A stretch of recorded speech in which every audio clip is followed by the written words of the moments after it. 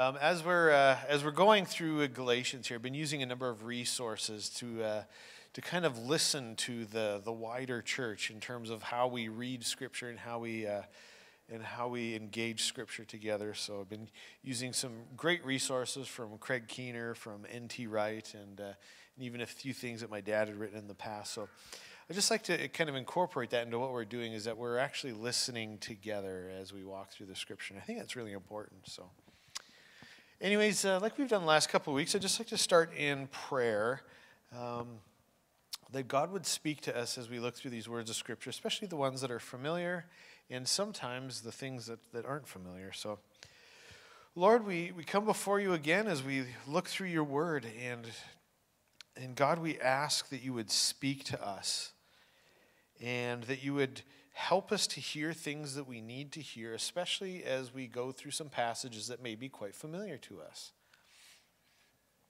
I pray, Lord, that you'd quicken it in our hearts, and that you would make these words come alive again in new and fresh ways, and that you would bring them to life in our hearts where they need to come to life.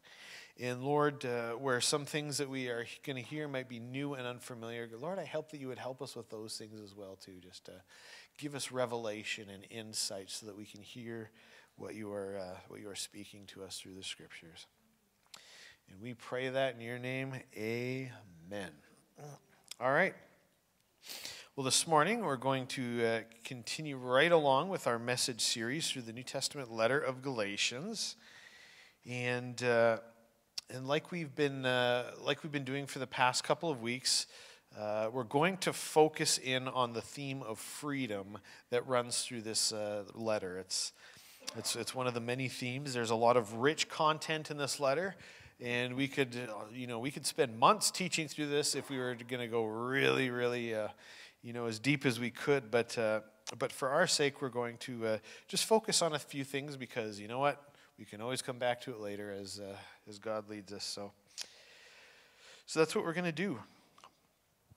So we're going to focus on this theme of freedom, because part of the good news of Jesus that's proclaimed by this letter is that Jesus has appeared, he dwelt among us, and he gave himself for us to set us free.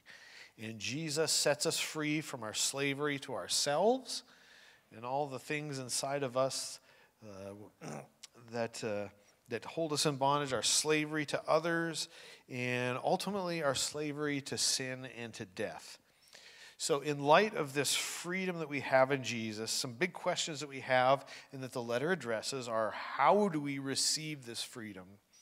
And what does true freedom really look like, rather than engaging some sort of alternate slavery? And how do we remain free? Because we recognize that there are threats to our freedom and forces at work to draw us back into slavery. So what we've been seeing as we've been journeying through Galatians is that the gospel of Jesus shows us the way into freedom and keeps us walking in freedom right into eternal life.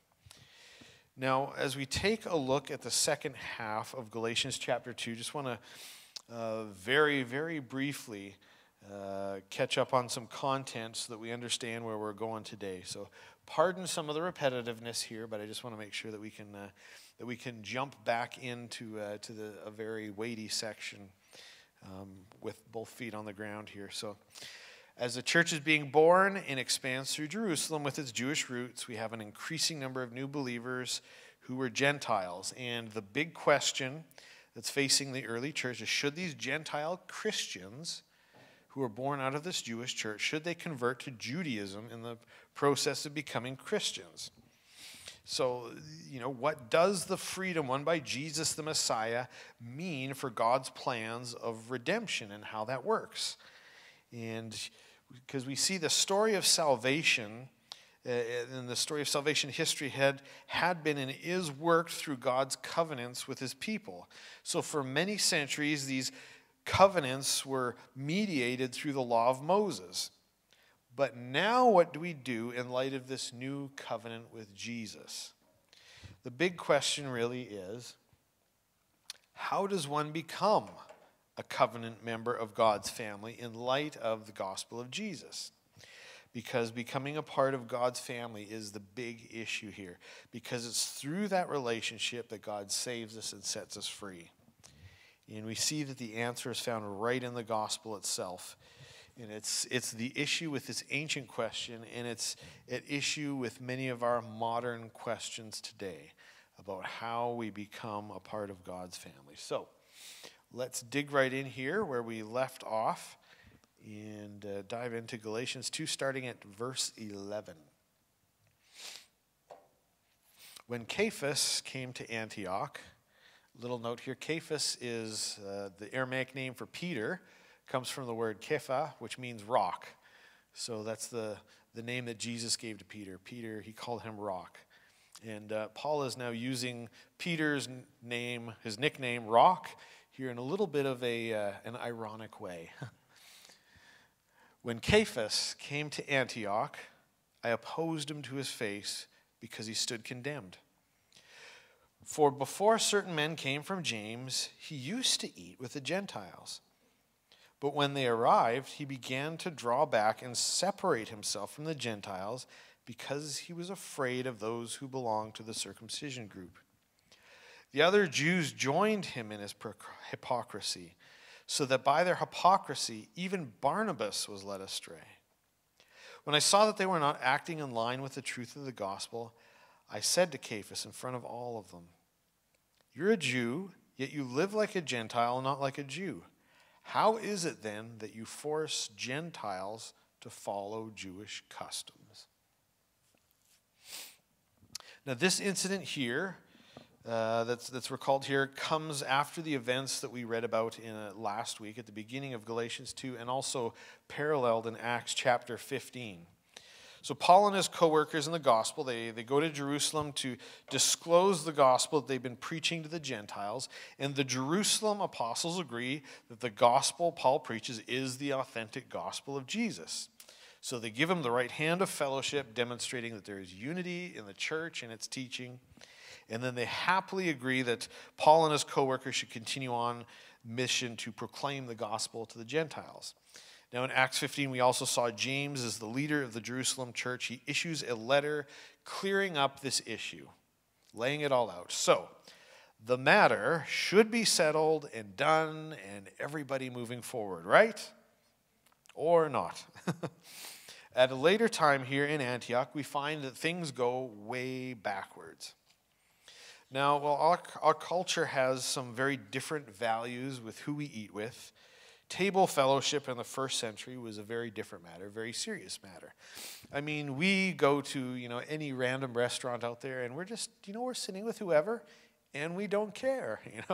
We go to McDonald's or whatever and we sit by a table. We don't know who's beside us, like that guy there could be a mass murderer over there, and over here this person could be the most wonderful saint who is, fed 10,000 people or something. We don't know.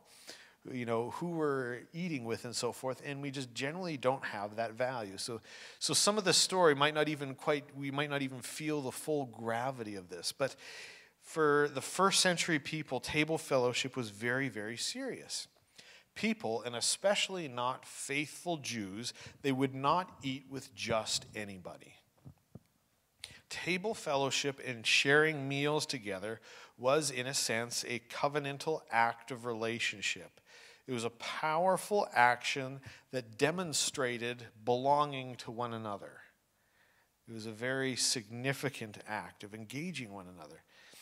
So just like circumcision was a symbol for the Jews, which spoke of their family and ethnic identity, table fellowship was also a very symbolic act of family identity. You eat with people who you consider your people, who you consider your homies, your family, So the gospel says that because of what Jesus has done, God has created one new single family where we all belong together. That's the plan of God, drawing all people into himself. And Peter knew this fact of the gospel and he affirmed it. And he practiced what he preached. And he even walked in that freedom. So when we get here, what changed? What changed? It's just like when Peter had seen the Lord and he was able to walk on the water, but then all of a sudden he looked around and saw the wind and the waves, down at his feet, and something happened that caused him all of a sudden to sink. Just like that, something happened. Well, the text says that certain people came from James. They were not sent necessarily, but came from James people, so some of the Jewish Christians in Jerusalem. And Peter knew that these folks would not approve of this freedom in the gospel, of having table fellowship with Gentiles, of calling them our own, making them our family. Now, scholars also tell us that Jerusalem at this time was becoming increasingly conservative because of all the things that they were dealing with and so forth. So the tension around this issue was gaining some momentum.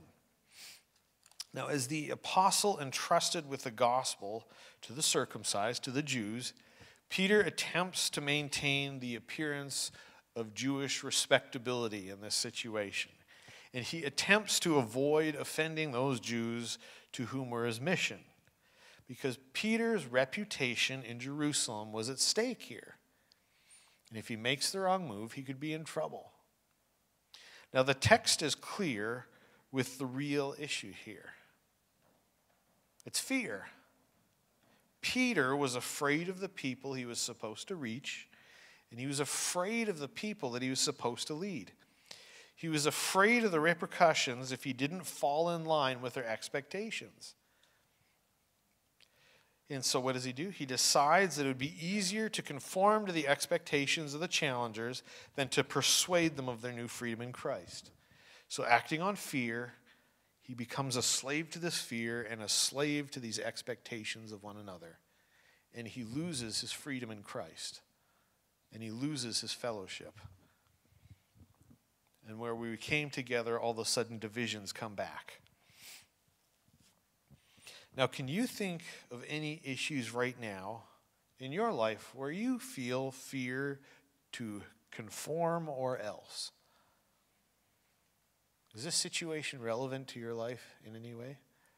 I can think of a number of ways in my life where I feel the pressure from different places to conform or else. And I'm not talking here about, simple thing, like what way do you put the toilet paper this way, like issues where obedience to God is, and we all know that you're supposed to put it this way, not that way. But I'm talking about issues where obedience to God is on the line. Do you ever feel that pressure to conform? Well, what might be at stake for you if you do? Because there's some high stakes here that we're seeing in our story.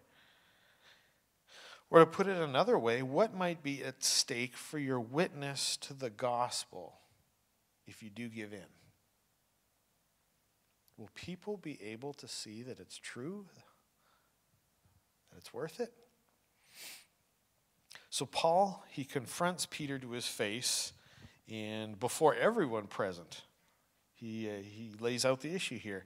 Not because this is just some sort of trivial argument or some sort of social faux pas, but he confronts the hypocrisy of the situation, where Peter is acting, he's pretending to be something that he's not. He's confronting this inconsistency of who he was and what he had been doing with this pretending for the sake of appeasing these challengers that came from Jerusalem. And Paul does confront this because the issues at stake are serious. The heart of the gospel is at stake. What God has brought together, we should not again divide and separate. Where God has brought freedom, we should not again submit to a yoke of slavery. A serious issue here. Now, this is a real tricky issue here. Paul deals with it at some length in Romans 14 and 15.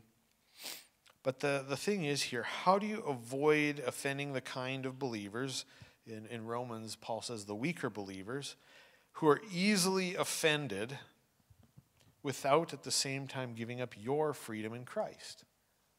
That's kind of the issue here. In Romans, we see that Paul cared about people on both sides of the fence here.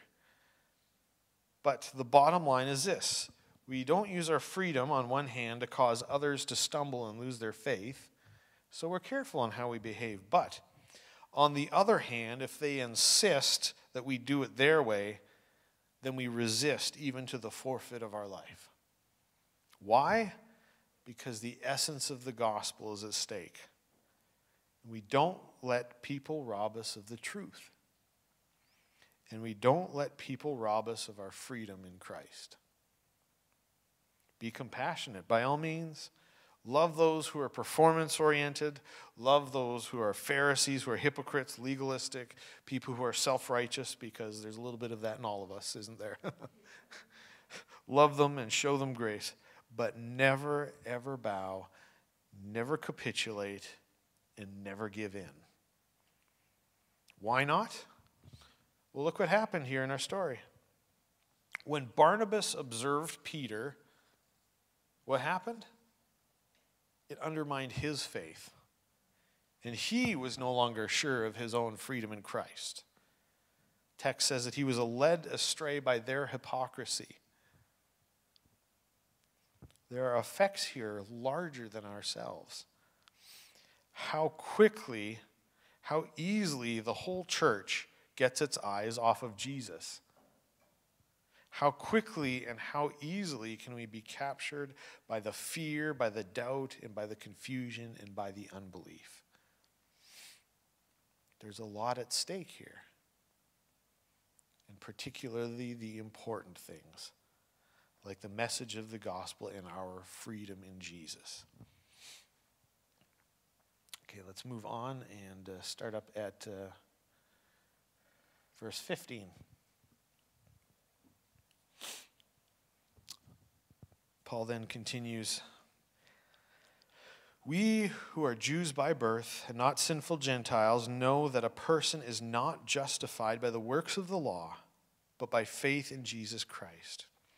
So we too have put our faith in Christ Jesus, that we may be justified by faith in Christ and not by the works of the law, because by the works of the law no one will be justified. But if, in seeking to be justified in Christ, we Jews find ourselves also among sinners, doesn't that mean that Christ promotes sin? Absolutely not. If I rebuild what I destroyed, then I would really be a lawbreaker. For through the law I died to the law, so that I might live for God. I've been crucified with Christ, and it is no longer I who live, but it is Christ who lives in me. The life I now live in the flesh, I live by the faith of the Son of God, who loved me and gave himself for me. I do not nullify the grace of God, for if righteousness could be gained through the law, Christ died for nothing." Now, this little section of Scripture is absolutely power-packed and rich with so many things, and we can't go through all of the details that are here.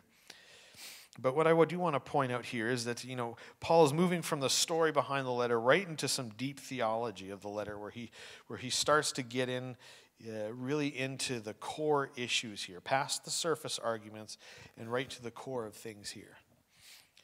One thing I want to highlight here with what we're reading is that the basic foundational issue here is about identity.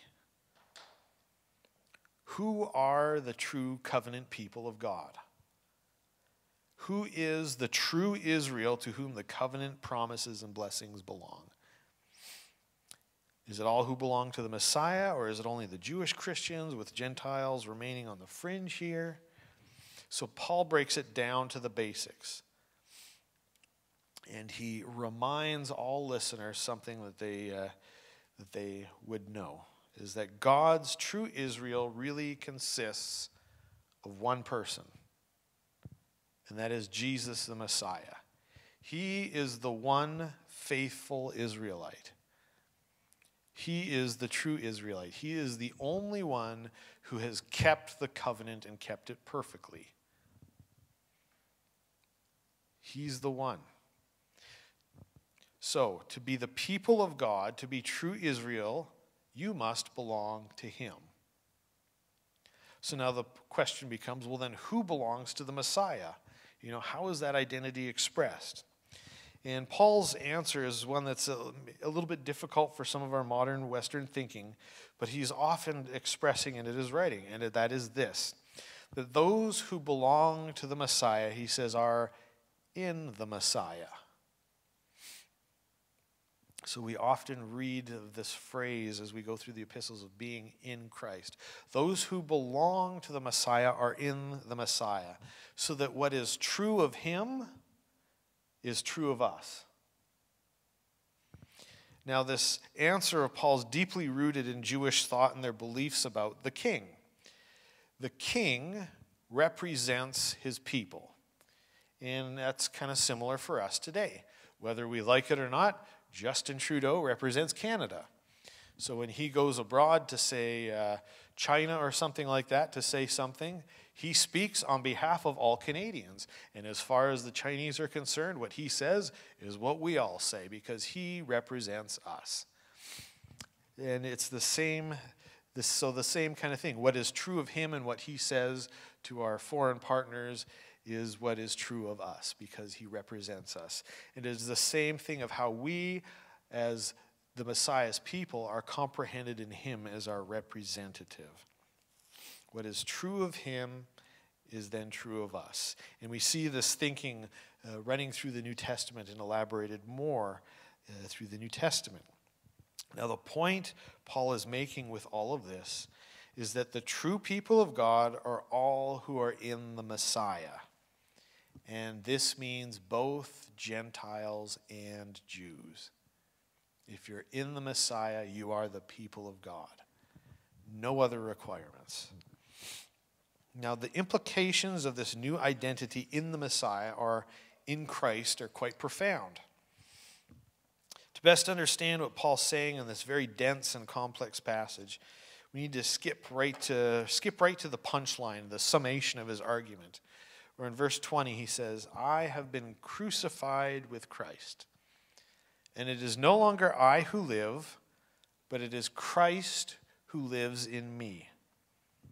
The life I now live in the flesh, I live by the faith of the Son of God, who loved me and gave himself for me.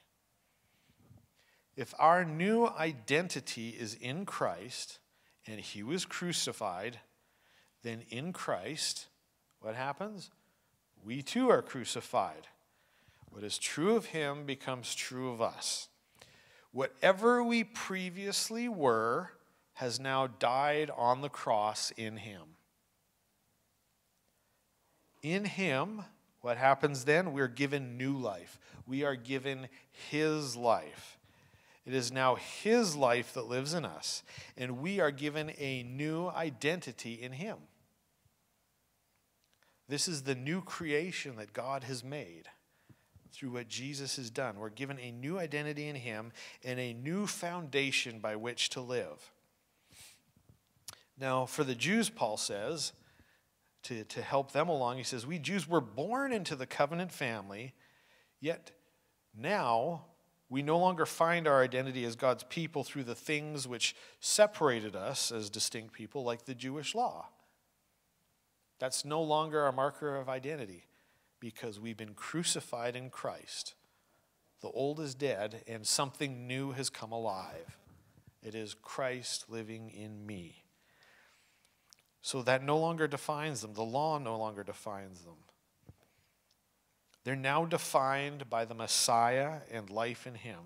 So everyone, Jew or Gentile, comes to the cross where the old dies, and then the new comes to life. Because we are all now the Messiah's people, and it is his life that is now at work in us.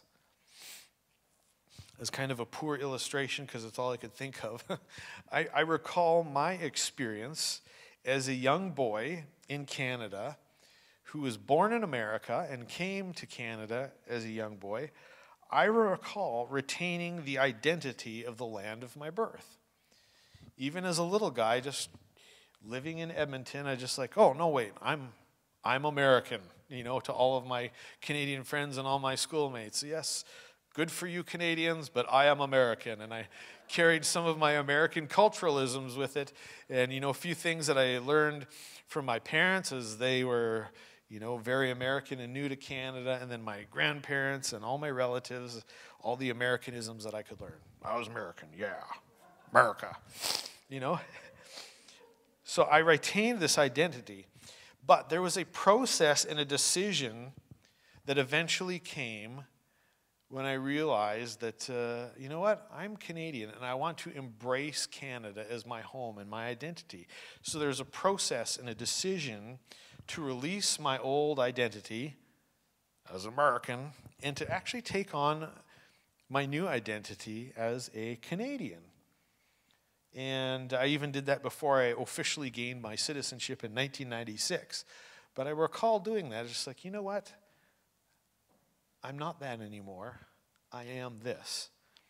There was something that happened where my identity then had to be reformed, and it actually changed some of the ways I thought and behaved about a few things. Our identity is a very, very powerful thing. Now, I know that others of you have had much more profound experiences than this. U.S. and Canada, there's a little bit of difference. Some of you have come from the complete other side of the planet, and I'm sure it's even a more stark reality for you of what it was like to leave a place that was home and then to find a new home and a new identity here. It is the same kind of thing when we come into Christ, is that whatever we once were, that identity we let go. It died on the cross, and we let it stay dead in the grave. And we take up that new identity in Jesus, and we live from that and in that. So for all of us, whether first century Jews and Gentiles or 21st century Canadians, embracing our identity in Christ will require some relearning of who we are. And embracing our identity in Christ will mean letting go of some things. Letting go of some things that had previously defined us and controlled us, and possibly in some ways even enslaved us. Now, all of us have a number of different identities through which we live, and here's just kind of a sample list off the top of my head. We all have some ethnic identities, yeah? I can look around and think of some different ethnic identities from what I know of you. For myself, I'm Slovak, German, and Finnish. I have that kind of ethnic identity in me, and it speaks into who I am and how I behave. I have an identity as a member of the Rousu family, and that also speaks something into to who I am and so forth. I have identity with regards to my faith in Jesus, in even a more generalized way. I have identity now as a Canadian, my national identity. I have some identity and a little less so in terms of my political leanings, but I know for many people, their political leanings are a very big part of their identity. I'm a conservative, I'm a liberal, I'm progressive, I'm this, I'm that, and so forth, and it forms a big part of who they are.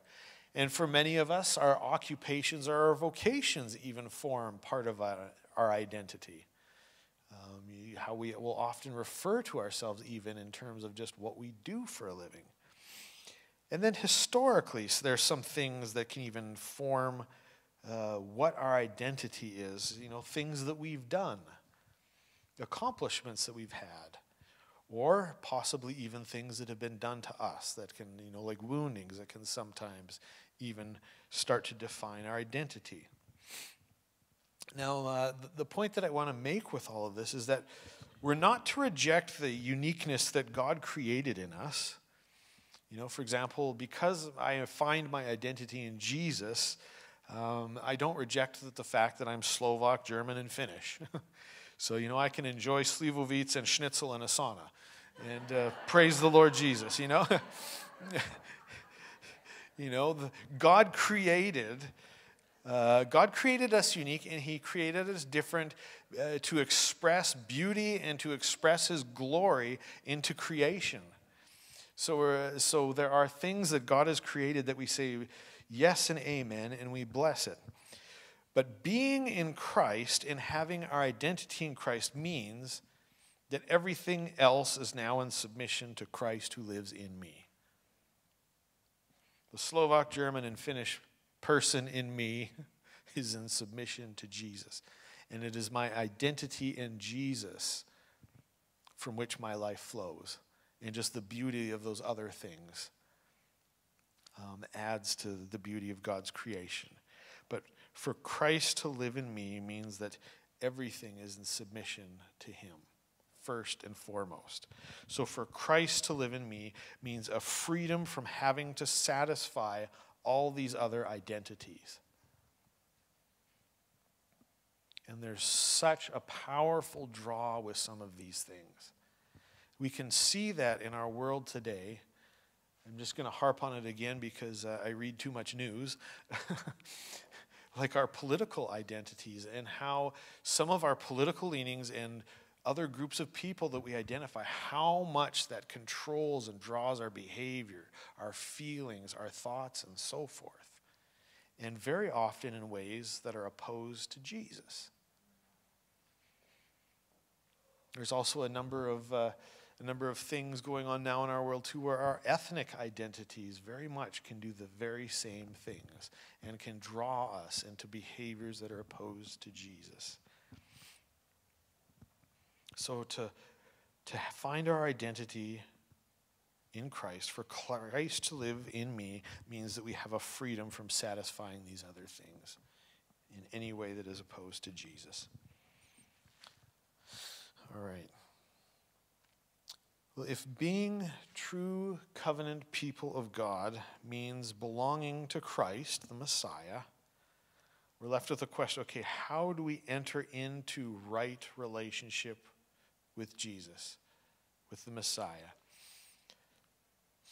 And what we just begin to read here at the end of chapter 2, and it'll really open up in chapter 3, is this, is that Jesus, the Messiah, he is the fulfillment of God's promises to Abraham way at the beginning of the Bible, right in Genesis chapter 12, and several different promises that he lays out, I think 3 times there in Genesis.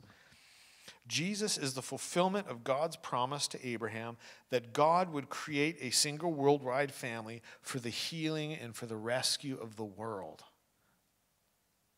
The salvation story that begins right at the very beginning of Scripture. Jesus is the fulfillment to that promise to Abraham. Now, how did Abraham receive that promise? He received it through faith. He received it through faith, and it was credited to him as righteousness or right relationship with God. From the very beginning, that's how it was done. And so, what Paul is saying here at the core of the gospel is that likewise, all of the Messiah's people, all of the children of Abraham, all of the children of promise that bear that same identity, they have the same identity marker, which is faith. That's it. No more complexities. Simple as that. We bear the same identity marker of faith. We are declared in right relationship with the Messiah, he says, by faith. And the word in the scripture there, the technical term for that is justified. We are justified. We are declared in right relationship. We are declared part of the covenant family of God by faith.